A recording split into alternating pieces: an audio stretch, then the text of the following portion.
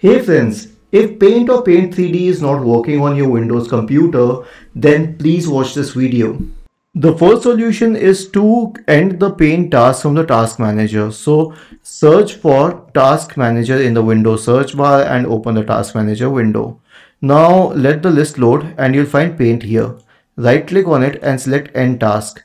The reason we are ending this task is because if the previous task is still open in the background, then you may not be able to open Paint again. This should solve the problem for most of the users, but if it doesn't, then in this case, you can reset and repair the Paint app. So right click on the Start button and select Settings from the menu. Go to the Apps tab on the list on the left hand side. Select Installed Apps in the right pane.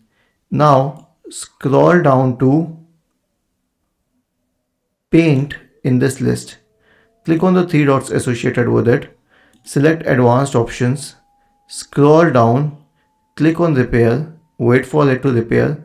Click on Reset and then click on Reset once again. This should help most of the users. Now, if it doesn't, then you can uninstall Paint. So click on Uninstall and then uninstall once again.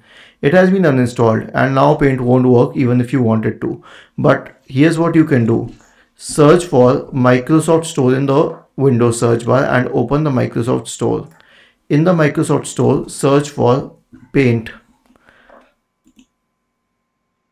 Open the Paint app.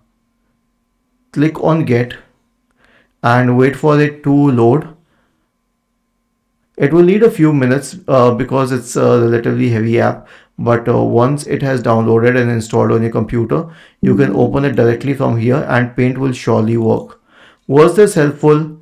If yes, then let us know in the comment section of this video, and if not, then also let us know in the comment section of this video.